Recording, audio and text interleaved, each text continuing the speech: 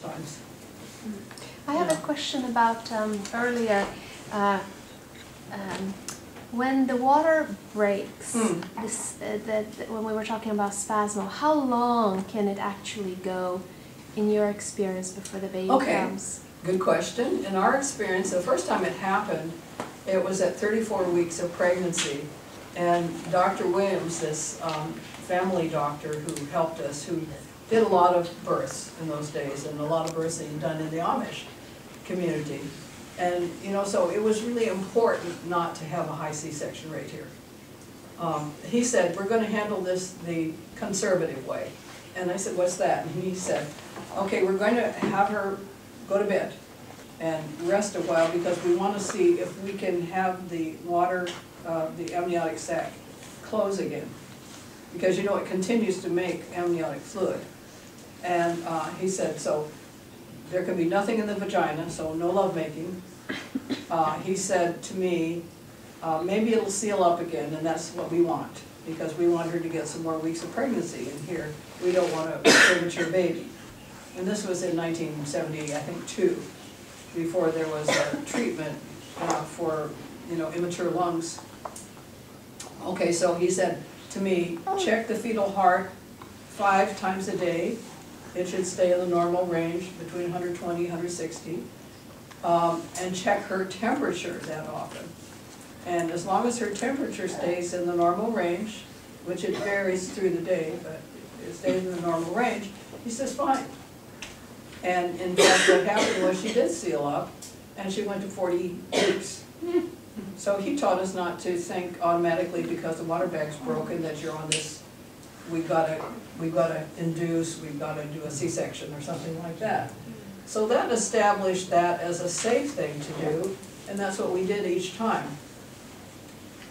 When I read the studies about how often women with the water bag broken going into hospitals had digital exams, I thought that must be why they get infections. And why the belief happened that there's all these you know, microbes crawling into women and going into the uterus. Why would it crawl? You know, I mean, how can they, even if the water doesn't seal up again, it keeps rinsing out, you know. So I think they were shoving infectious material with the frequent digital exams, and I observed that they weren't very careful. If you brought a woman with ruptured membranes in, people didn't wash her before they did a digital exam. They just came in. I asked them about it, and they said, well, we rely on antibiotics. You shouldn't do that. How about prevention? So, to tell you the truth now, for a long time, we did this. We just waited. But now we have obstetricians that will allow us to wait more than about 18 hours. And so if it's been open that long before the baby is born, we do give antibiotics. But what about induction?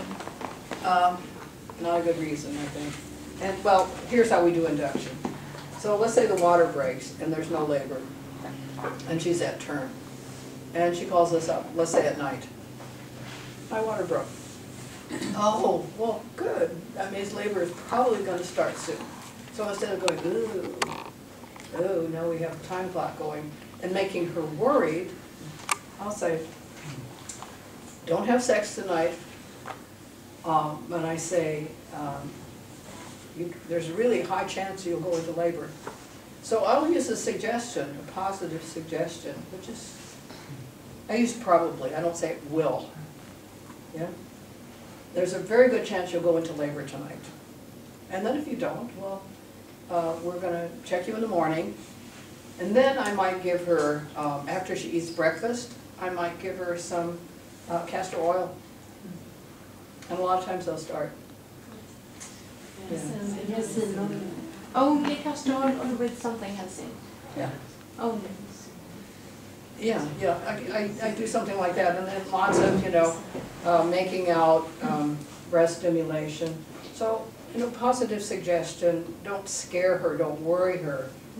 so that she thinks, oh, now I got this far and now I'm probably gonna have a C-section. How much oil do you give her? Okay, so after she eats breakfast, a tablespoon, it could be with some eggs, or I had one woman just take it right off the tablespoon, but most people don't like that. You mix it in with some juice or something, and then wait about an hour. Then, maybe the body will start to work and she starts to poop, Then she could have another one.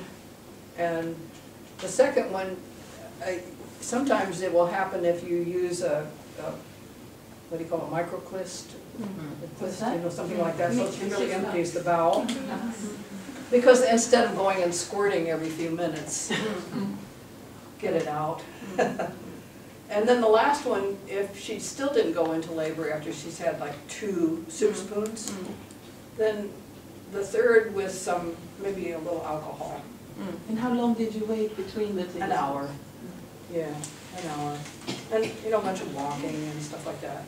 And that will start most people who are at term and when the cervix is ready and ripe. Would it worry you if the water was a little green in color? A little green color, no. If it's thick, I don't like it to be thick, like, a thick soup, no. But little tinged, no. Not as long as the heart rate's good. Is it your experience that women throw up more when they take in the castor oil? No, but if she throws up, she also usually dilates. So I don't mind that, usually. I just want to be sure that she doesn't get dehydrated with throwing up. When you waited for the amniotic sac to run again, when you waited until it just, when they lay down and you waited until it just got closed again, the amniotic bag? Yeah, time. We waited for 6 weeks. 6 weeks, Yeah. But after a week or so, when it sealed up again, once we got up and resumed normal life, yeah. Yeah, so that's the only one I remember that was that long a time. And it would, we don't have that doctor alive anymore, so, but I'm glad I learned from him. He was so wise, about what the conservative way was.